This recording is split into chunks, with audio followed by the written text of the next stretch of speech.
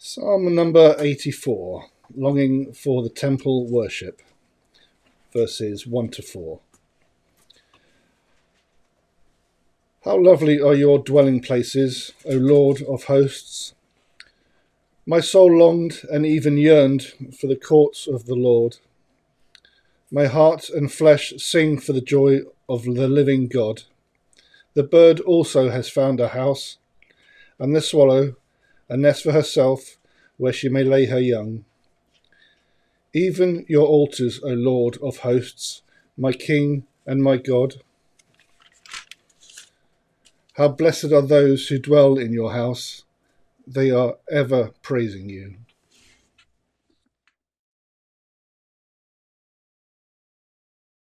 We continue our sermon sessions in the Gospel of Luke, and we find ourselves this hour in chapter 6, verses 20 through 26. Luke chapter 6, verses 20 through 26 will be the portion of Scripture proclaimed. At this station of inspired writ, we find the witnessed and recorded account of our master teaching, of course, what is commonly quoted as the Beatitudes. The attitude we should have, the behavior we should practice, how we should be, the Beatitudes. And in Luke's mind, as a physician, the detail, of course, remains the same in the doctrine, yet, of course, from a more so expedient manner. And you certainly are encouraged to read the Beatitudes also in Matthew chapter 5, along with Luke chapter 6. And therein you can begin to rightly handle and interpret what it is our dear Master and King is revealing. And friends, in a world that has fallen quite deep in all sorts of lawlessness, and with it comes much hate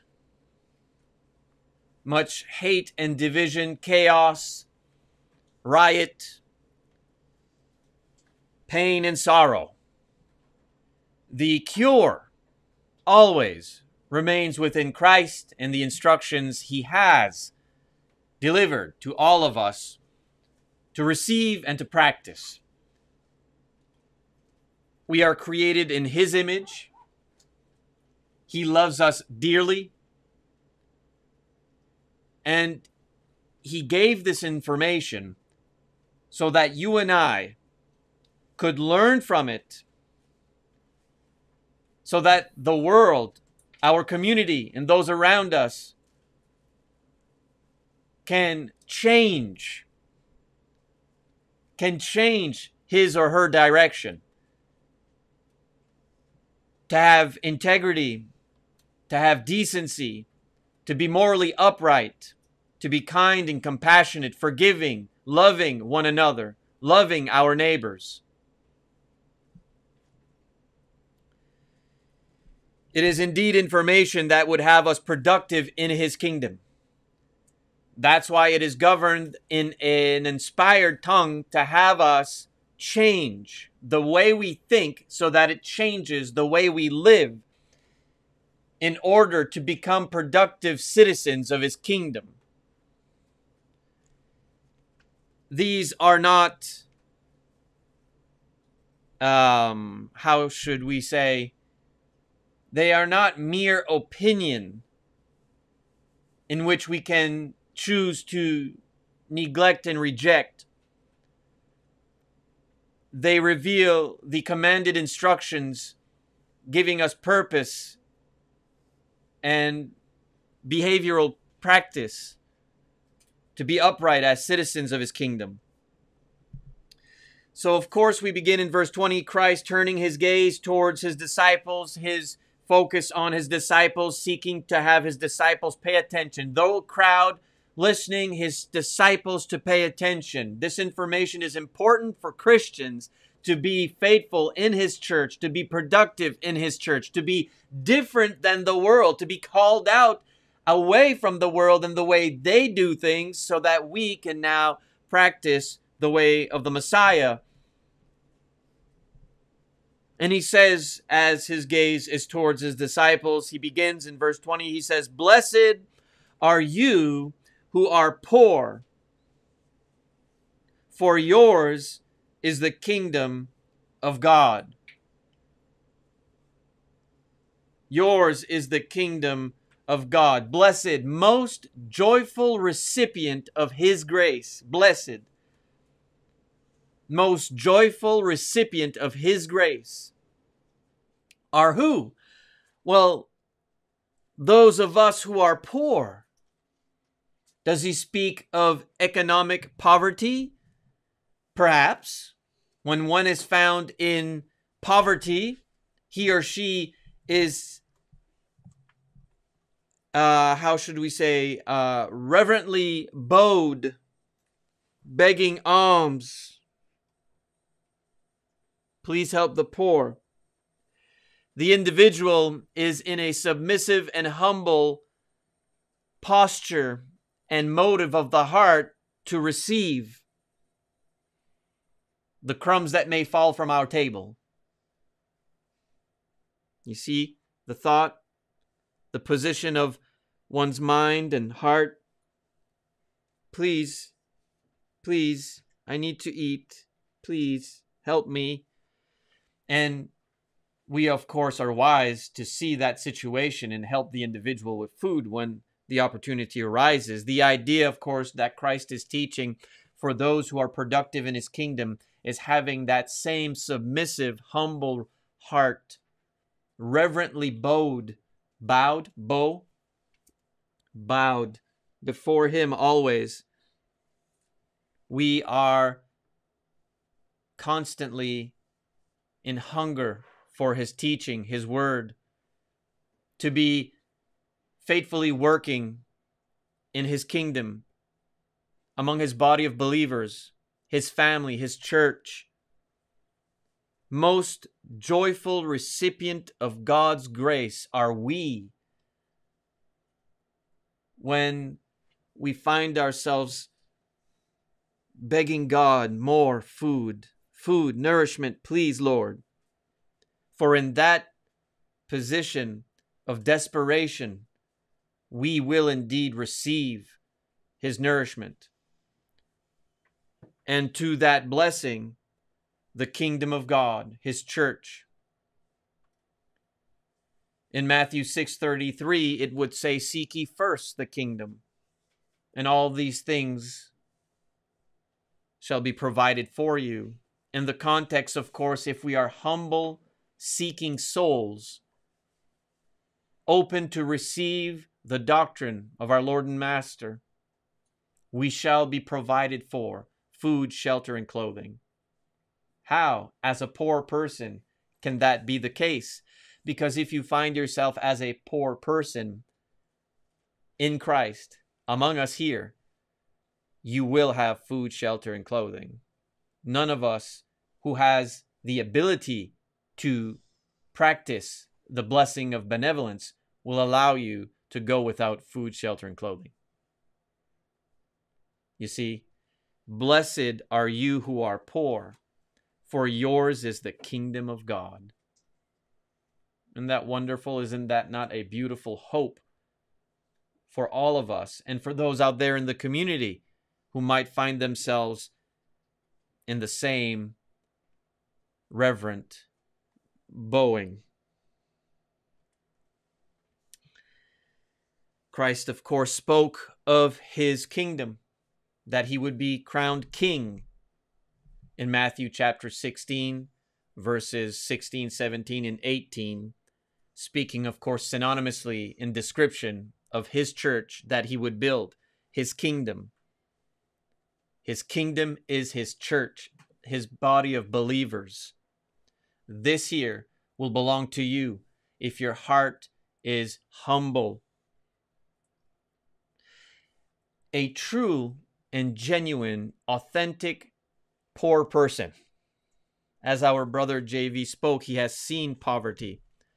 My wife and I have traveled to other countries, and we've seen deep poverty. I assure you, there is poverty in this nation as well. Sadly, more so than not at the hands of delinquency. They just don't want to work, or they have an ancestral delinquency in their family. But at times you may find in the nooks and crannies of rural areas people who are very poor. But we've seen it in its more raw form in other countries. They don't complain about what you give them for food. You're not going to give them a morsel of nourishment, a piece of nourishment, and they're not going to be like, I don't like that sauce. I don't like that. You won't find that among poverty. They'll eat what you give them, and they'll be extremely thankful for it.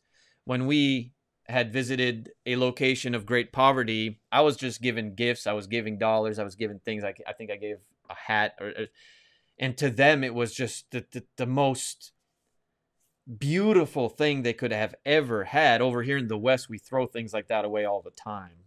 But to them, it was such a wow.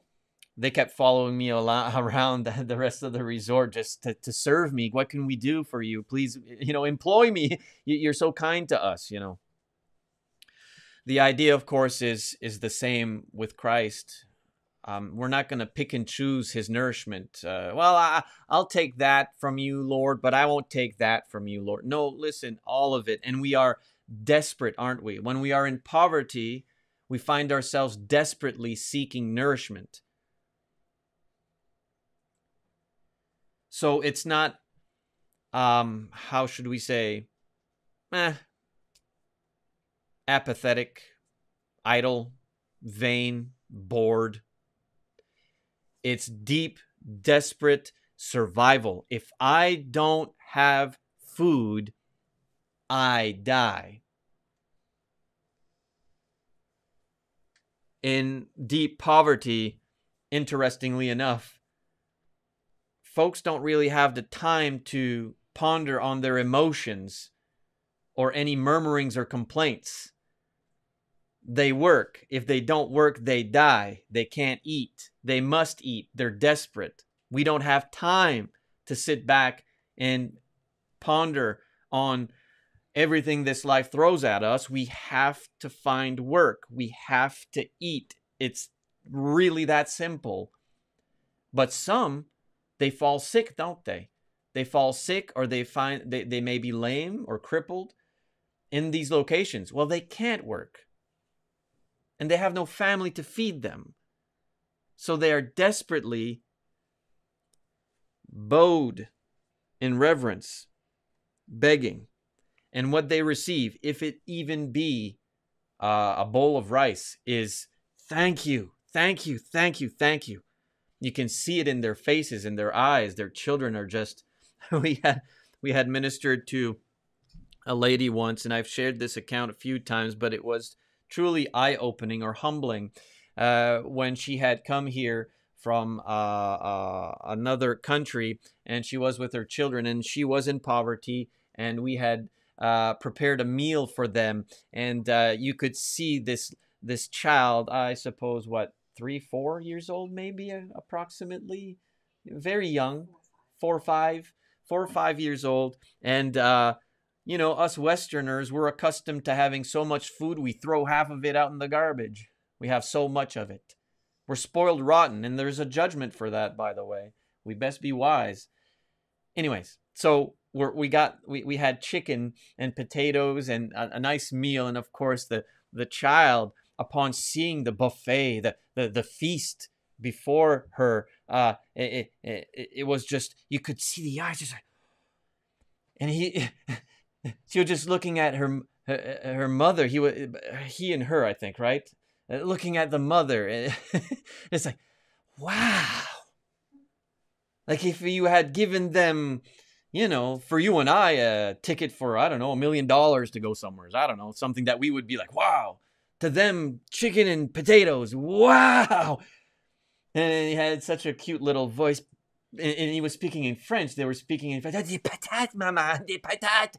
It is just such a beautiful thing. And by the time my kids were finishing up their first, chicken drumstick, I mean, they were on their fourth. We're like, there's enough. Eat. Is it okay? Yeah, eat. If we could tap into that, in regards to spiritual affairs, this would be the chicken and the potatoes. And we're the little 5-year-old kid, the 4-year-old kid looking at mom saying, the word of God. The word of God. Ah. You don't eat it that way. You eat it here. Well, we understand a bit of the humor there with the illustration, but the point is, most blessed, most joyful recipients of God's grace, if we find ourselves with that kind of spirit, that kind of motivation, that kind of heart. I need God. I need God. There's no other way to survive. I need God. Please, God, please. God says, when you're like that, well, yours is the kingdom of God. And that's something. Yours is the kingdom of God. He continues. He's teaching us, of course, how our hearts should be. Because the religious leaders of the day, as per their delinquencies and hypocrisies, they portrayed themselves a certain way outwardly. But inwardly, they were the complete opposition to this heart Christ is revealing us to have. They were not reverently bowed before God, begging mercy and love and compassion and nourishment. They were like this, puffed up and looking down on these sorts, looking down on them. It's often at times, you travel into the inner city here, you will see individuals begging. You will see all kinds of decay, if you will, societal decay. And what is sad is when you recognize the accounts of poverty in the New Testament, the ones in which Christ would interact with was stemming from a true context of desperation. They were truly poor. They had no family. They had no way to provide for themselves. They were crippled or lame, and they needed the love and compassion of their fellow neighbors. And the religious leaders would look the other way, would shun them. Or if they did give to them, it was a show. It was like, hey guys, look at me. Look what I'm doing. I love them. It was just a portrayal of an image that they were creating that was not truly what was within their hearts. Sadly, in today's society, because of lawlessness, and it has all sorts of different political names to it, my wife and I, quite often when we go for our errands throughout the week, we'll come across these individuals. And sometimes we will choose a candidate to stop and perhaps help. We had an individual for a long time we'd stop and help because he's always at the same stop sign. An elderly fella who we interpreted as a genuine individual in need of help, and we would help, and we grew rapport with him, and he got to know our names, and we got to know his name, and we got to exchange numbers, and we kept inviting him, of course, to come to studies and things of that kind. But here's the thing. Sadly, nowadays, it seems 95% of them are not truly the desperate, bowed, seeking nourishment kind of a poverty. They are just products of delinquency and laziness, drugs and alcohol and stuff like that. So we are indeed called by God to have discernment with those things, and sometimes those things come through trial and error. But understand that the kind of motive and heart that is being spoken of here by the Christ is true. It's authentic. It's real. It's not fraudulent. It's not trying to take advantage of you. It's not portraying itself as something it is not. It's really just this childlike innocence that needs food. And if you could help, please, well, that's how we ought to be with God. And he continues in verse 21, blessed, most joyful recipient of God's grace are you who hunger now, for you shall be satisfied. Okay? Again, it began the same way because it's the foundation of one's heart. It has to be humble. It has to be reverent and bowed. It has to desperately seek Christ always. If that is the case, then the wonderful family, unity, and provisions and security and hopes and goals and forgiveness, all spiritual blessings are given to you, the kingdom of God, the church of Christ. Blessed are you who hunger now, for you shall be satisfied. You will no longer need to have hunger, but you are not to take what will be satisfied as granted. You remain thankful to God. If you hunger, you will be fed. Not only physically, but friends, the idea spiritually fed.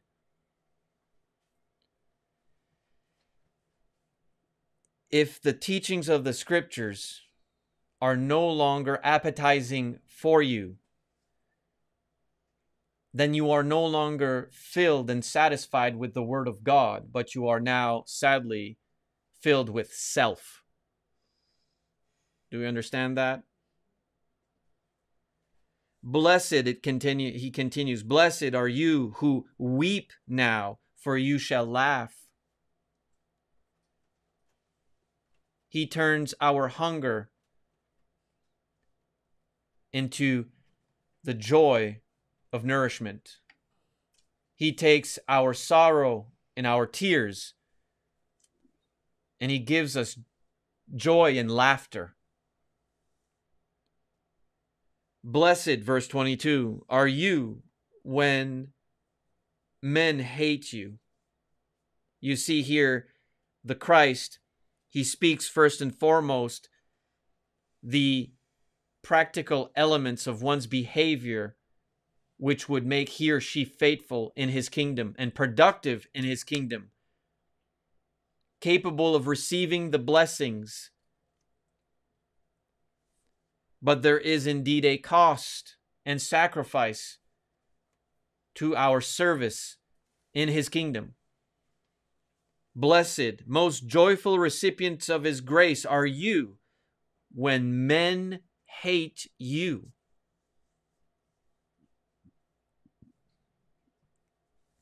And ostracize you, and insult you, and scorn your name as evil for the sake of the Son of Man. How are we to be the joyful recipients of his grace if men hate, ostracize, insult, and scorn us? Well, you see, it's for the sake of the Son of Man. If you are a humble, submissive, reverent, bowed individual in Christ, organically, by the fallen ways of this world, you will be persecuted. You do not need to go out there and seek persecution. It's going to come to you spiritually when you are faithful. It just is. We've been called every name in the book. We've had our lives threatened by those closest to us, by those we've never met, because we stand for the truth and we love each other and we follow the Christ according to the description of the Scripture. And the case is an objective absolute. We will be hated, ostracized, insulted, and scorned for the sake of his name, for the Christ, our King. Don't go looking for it purposely with a heavy hand. Be faithful, we together, exposing evil, proclaiming the word of God, bringing people to repentance.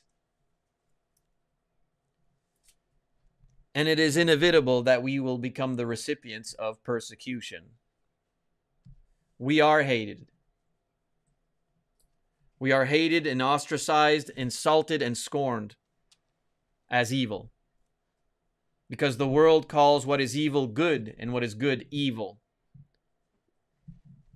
And as strange as it may sound for the way we naturally reason as human beings, when we go through these moments of persecution, and the purpose we are going through this persecution is because we stand for the truth of Christ. Because I assure you, a great many out there are not standing for Christ, though they think they are, and they are receiving persecution and thinking it is for the Christ, but they are not. It is for self that they are receiving their pain. But when genuinely for Christ, it teaches us a great many things. James would write how joyful we ought to be when persevering through various trials and temptations and tests and pains and sorrows, whether spilled milk inconveniences or true and deep pain of loss of loved ones, natural disaster, disease, persecution from our own who have compromised themselves away from the grace of God, persecution, malicious words given to us by hostile, corrupt governing powers, by all sorts of deviated religious traditions and worldviews and practices. We are hated by the world. John would specifically say, if we seek to be friends with the world, we become enemies of God. We're not friends with the world. We're friendly to our neighbors who may be lost in the world, but we're not friendly with the world. Define the world: sin. We're not friendly or in fellowship with sin. We do not encourage, promote, associate ourselves with murderers, with rapists, with sexual deviants, with liars and gossips, with unrighteous, violent individuals, with all sorts of criminal activity. Do we love their souls? Yes. Are we friendly with them and kind, showing them the love of Christ? Yes. But are we in fellowship? Are we together? Are we united in the same yoke? No. And because of that, our sheer existence on this earth as faithful Christians is hostility to them. They can't stand us. You walk into a location where individuals are openly practicing sinful things, and as a Christian, you sit down there among them. You don't think they're going to get uncomfortable? You know they will. You've seen it in their faces if you've been in the church long enough. If they are living in sin, your existence around them is making them feel guilty. They don't want you around. In our past life, you were not permitted to enter into my courts, our harem, if you were not a sinner.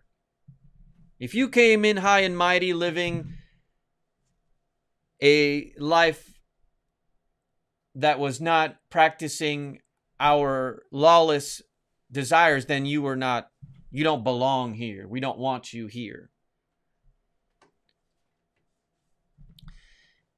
We Christians are the recipients of persecution. Our existence, the world hates. You don't even need to say anything. Just being around people and they know you're a Christian, a faithful Christian. Well, here it says, do not become bitter, right? Do not become bitter bittered or practice vindictive retaliation or revenge or anything like that. What does it say? It says, most blessed are you. Why? Because in such we connect with our Lord and Master and what he has gone through, number one. Number two, it is indeed evidence that we are doing what's right when what's wrong hates us. You see, that's why the Lord's church, his people, will always be in the minority. We will always be a small group. Even if we are blessed to have, let's say, 400 souls in this community that convert and become, with us, faithful Christians, we're still the minority. We always will be. Most will not convert to Christ because of these here verses. Because your mother and your father are going to hate you. Because your grandmother and your grandfather are going to hate you. Because your sons and daughters are going to hate you. Because your neighbors are going to hate you. They will. They have. And some of us have understood that with great pain. So most are tempted to read this and say, I just can't do that. I can't. And it's sad. But the truth is, as it speaks, blessed are you when men hate you and ostracize you and insult you and scorn you. That is in every shape, form, and format. You may lose your employment. You may lose your employment. You may have false witness bore against you. You may have all sorts of malicious words spoken against you, slander against you, lies against you. We are to have a peaceful heart and understand how blessed we are for being able to receive persecution because we love Jesus. The apostles would leap for joy when they had been persecuted, imprisoned, beaten. And friends, that's not we must understand the context. It's not simply oh yay, I'm getting beaten and put in jail. You know, this very misguided thought of thinking we are somehow virtuous by default of receiving. What kind of a heart did he begin speaking in verse 20? A very reverent, bowed heart, humble heart. It's the same humble heart that must continue throughout all the other attitudes he reveals. We must have a kind and joyful heart, glad within ourselves that we were blessed to be able to be persecuted for our master. Isn't that a strange concept?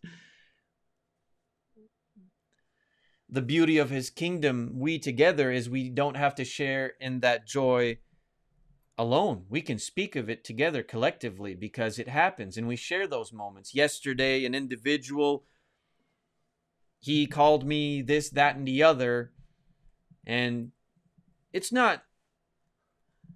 doesn't like feel good being called names and being persecuted, especially by those you love and those who are near to you, who refuse to follow the Christ. But there is a sense of joy in your heart that you are doing what is right. When you are publicly out there proclaiming the word, teaching the truth, you become the target for all sorts of persecution, I assure you. But there is a way to train our thoughts to be glad, as it so speaks from the Christ in verse 23. Be glad in that day, and leap for joy. For behold, your reward is great in heaven. You see that? Okay, now let's just take this as it moves forward in the context. We are to be humble recipients of God's nourishment, and if we do so, we will receive and be satisfied. We will no longer find ourselves weeping, but yet laughing in joy. And that same spirit and element must be active when, it's a matter of when. If you are never being persecuted, let me throw this out there. If you are never being persecuted, chances are you're not faithful. It just is what it is. That's a big red flag that you should become very aware of. Now, that doesn't mean go looking for it and start screaming with an open microphone at everyone to become the recipient of harsh persecution. Be like, haha, now I'm faithful. No, don't get it wrong here. If you are a faithful child of Christ, you will be persecuted. If you've never been persecuted, chances are you're not a faithful child of Christ. It just is what it is. That doesn't mean you need to go looking for it. It just will come to you in one shape or another. Be glad in that day and leap for joy. Why are these things to be taken with joy? Your reward in heaven is great. If you're seeking the practical mind exercise, when those things happen, think, justice is coming for those who are wicked, and peace is coming for those faithful and humble in Christ. One day, within an hour, no man knows, the sky will open, the trumpets will sound, and we will have eternal peace with our Master in heaven. And what is awaiting us in heaven far exceeds anything that this life can offer. And if we tap into that, well, we won't be afraid to die for the cause. Great is your reward in heaven, for in the same way their fathers used to treat the prophets. It's nothing new. This is not a new invention for our era. Every single faithful follower of God, from the beginning to the end, will have gone through the same persecution, from one measurement to another. And that comforts us because we're not alone. We're not the only ones. Other Christians out there like you and I have gone through what we're going through. And you and I can speak of these things. We go through these things together. But woe, now we go into the woe. And I like how from verse 20 to verse 26, if you look at verse 20, 21, and 22, first three verses there of this portion, Jesus explains and describes and commands the kind of heart we ought to have to be productive in his kingdom. As a productive citizen of his kingdom, he then goes into verse 23 and 23 to explain, verse 22. I'm mixing up here. Let me start all over. Look at the pattern. Verse 20 and 21 gives us the element and instruction and command on how our heart is supposed to be. Verse 22 and 23 explain to us what will happen when we have that kind of a heart, that kind of a faith. We will be persecuted. Now in verse 24, 25, and 26, we have, of course, the woe. The woe. But woe, verse 24, to you who are rich, for you are receiving your comfort in full. This is not a inherent rebuke against anyone who is faithful and has accumulated wealth for the greater good of the kingdom. There are many wealthy Christians recorded in the scriptures. This, again, is dealing with the motive of the heart. And those who were rich, the Pharisees were greedy. And those who were rich, of course, would look down upon the poor, would look down upon those who were weeping, and would be part of the problem, persecuting the faithful. So woe to them. For on this earth, with their riches and their corrupt heart, they may be living a very lavish life with everything that is available to them with physical comforts, but it's empty and it has an expiration date and judgment is coming. Verse 25, woe to you who are well fed now, for you shall be hungry.